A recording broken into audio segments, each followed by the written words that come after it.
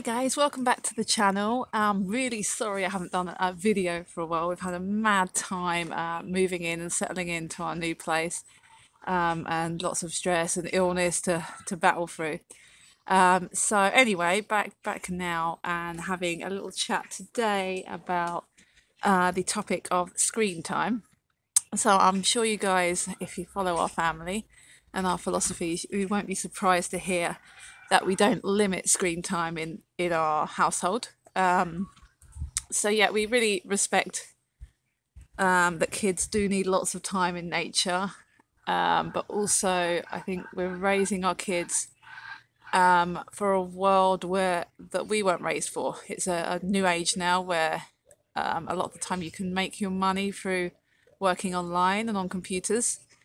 So I feel personally to not allow children to embrace and fully master this skill would be robbing them of a potential opportunity to earn an amazing passive income in their future, should that be the road they go down.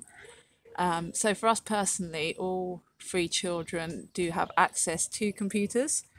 They do not have access to social media. I'm very in agreement with people that have strong limits and restrictions on that because it is very dangerous for children. I mean, personally, for us as adults, we didn't really grow up with it, so it's a new experiment, social media, and it can be very damaging to even our mental health, let alone children's mental health, when they get into the arena of being exposed to people that might be dangerous for them, and also being bullied and judged online, which is a big reason why we personally respect our eldest child's decision not to showcase himself in our media things anymore.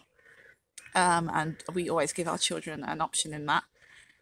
So yeah, let me go through how the three kids use it. So we don't have a television set. We've never had television channels or Netflix or anything in the house, but they do all have access to an iPad. And the eldest one, Yuli, he has a big gaming station in his room because that's one of his great passions. So he has an Xbox, a Nintendo Switch, and a laptop. And he will like binge watch YouTube videos on all sorts of subjects, and it's how he likes to learn. He likes to learn online. So he does spend large volumes of time in front of screens, and we do encourage him out. He doesn't like big groups, so socially he always has only like really one-on-one social interactions most of the time. So for him, it's a great outlet for him to have this social world online, even though I do acknowledge it's not the same thing as being out there in the world with real life interactions, because he has, I think he's possibly highly functioning on the spectrum, even though we've never had an assessment.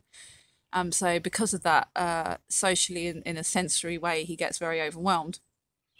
So it's great for him. He's been able to build that community of online gamers and have those connections, those meaningful connections, which we all need, whether we do whatever method we choose to obtain that. So I would say he's the one that we are most cautious about having reoccurring conversations, two-way conversations with him about his balance of the use of technology, and getting him out to do more. But the girls are pretty balanced. They're allowed to watch what they want on YouTube.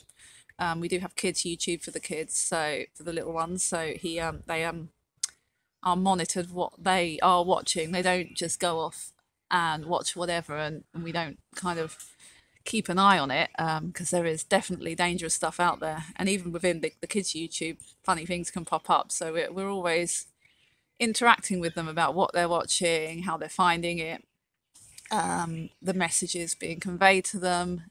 And I think in that way, then it doesn't become their main cultural influence, but it becomes a two-way dialogue that we're able to contribute to, and help them make sense of what's being portrayed to them with it. But yeah, so in a kind of in a conclusion, in a nutshell, it's no to social media for young children, for us, even all the way up to maybe still Yuli hasn't got any social media at 12 years old. So I do really agree. It's late teens into young adulthood that I think really is the safest time to introduce social media, if at all, if they want it at all.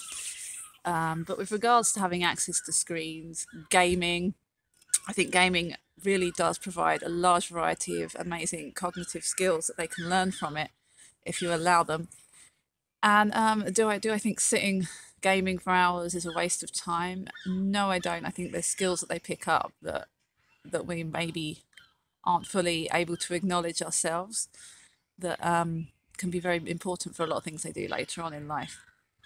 Peter Gray in Psychology Today talks a lot about the benefits of gaming and the skills that they can pick up through this. I'll link the articles in the description below for that. So yeah, I mean, I think anything, if you make it the forbidden fruit, becomes a dangerous thing. And I often find the kids that we meet that do have restrictive screen time, once they get hold of it, they really will want to binge on it, and it's like naughty sugary treats as well. But if they do have access to it and don't feel like it's a forbidden fruit, they're much more likely to use it in a balanced and healthy way. So yeah, I'm very aware of the inherent risks of there being so much screen time available to our children as they grow up now. But also, I think as long as you have a healthy, interactive relationship with your children, you can totally navigate this without having to set the hard controls on their choices.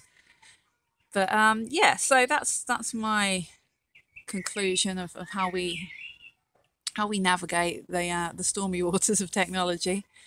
But yeah, basically, I think if you do deny your children of it completely or really put strict limits on, then you might be robbing them of really mastering a passion that they might use later on to make into a career. So yeah, just do be careful about how you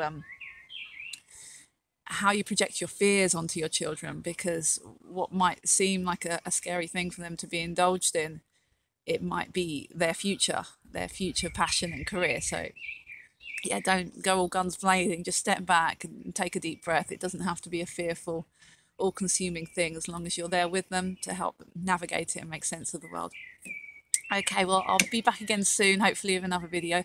Comment below on any topics that you'd like to see covered.